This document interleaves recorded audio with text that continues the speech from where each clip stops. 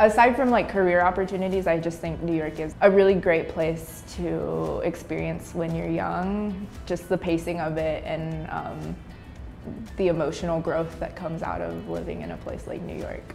I'm interning at The Late Show with Stephen Colbert. What I've taken from Moody classes and applied it to this internship is just like general production experience that I've gained through classes at Moody.